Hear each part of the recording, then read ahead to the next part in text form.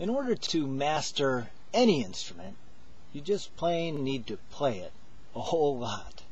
That's a given.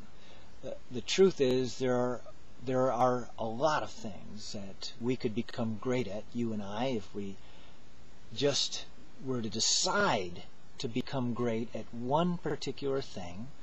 We would focus on it, we would keep practicing, and we would never quit. And we would get great at it at some point. That's one reason, really, why I love a portable instrument like the ocarina, because even though I'm so very busy, I manage to play on a consistent basis, and I manage to stick with music because I just about always have my ocarina with me. But besides practicing, perhaps the most important thing that you can do to improve as a musician is to listen to fine performers who sing or play the kind of music you want to play. By listening to beautiful music, you are growing in your musical vocabulary, so to speak. You know, whenever you start to learn a new genre of music, whether it's Irish dance music or blues or jazz or whatever, it's a little like moving to a foreign country to learn to speak a new language. Everything is confusing at first. You feel lost, like a little child. But if you pay close attention and you find people to help you, you gradually begin to first recognize the sounds, and then little by little you begin to sort of understand what people are saying, kind of. And if you stick with it and work at it, you slowly start to produce the words yourself, little by little getting closer to the sounds of a native speaker. Of course, the more focused and intense you are, the faster you make progress. If you don't quit, by the way, progress is virtually guaranteed. With music, as you listen to good role models, to beautiful music, you'll find that you gradually have more to say with your own instrument, because with practice, that music in your mind will start to come out of your instrument. But it really has to be in your head before it starts to come out the tone holes of your instrument. You know, a creative person rarely creates something entirely new. Instead, the creative process usually involves taking bits and pieces of ideas from many sources and experiences and combining them into something new and hopefully fresh, combining them into your own particular voice. Now, of course, when I say listen to beautiful music, I mean whatever music sounds beautiful to you, the kind of music you want to play someday. I might not even like it, but that's fine as long as you do. Who cares what I think?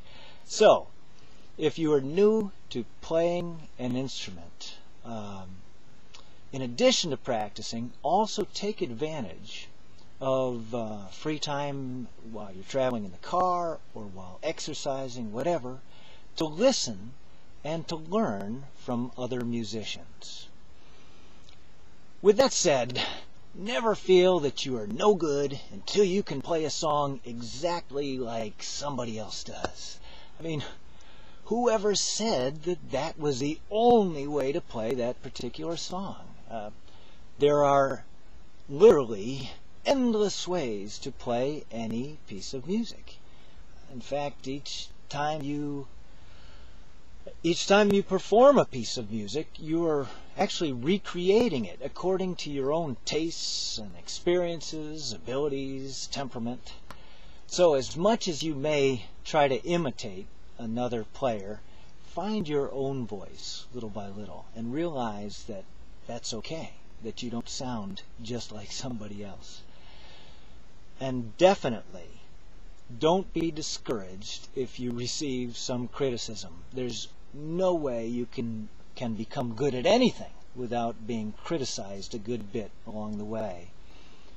Of course, we can almost always learn something from criticism, But try to think for a moment about some musician who you love, who you think is just incredibly gifted, fantastic. And maybe they have sold millions of CDs to hordes of adoring fans.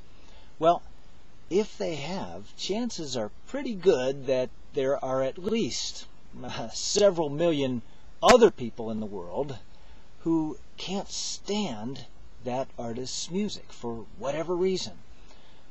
Does that mean that that artist is no good just because somebody doesn't like their music? No, it just proves that not everybody likes the same thing. And frankly, sometimes people actually do like a certain artist, but they refuse to admit it because it doesn't go with their image, or because it makes them feel superior when they criticize others, or they are jealous, or they feel cranky. Who knows? That's just the way of the world, to criticize others, unfortunately.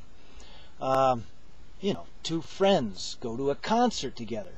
One of them hears a song, and he says, "Oh, that was way over the top, man. That guy's technique was terrible. Oh, that was lousy. You know what I'm saying here?" Meanwhile, his friend, who is by his side, who just listened to the same song, is thinking, "Man, that was incredible. Just incredible. I have never heard anything so beautiful in my life. It was beautiful." So, while we are learning from other musicians, from each other, we should not fall into the trap, if we can help it, of thinking there's only one way to play a song correctly. Instead, let's make it our aim to gradually become more and more expressive, more and more musical with our instrument, as we take what we learn from others and develop our own sound, our own voice.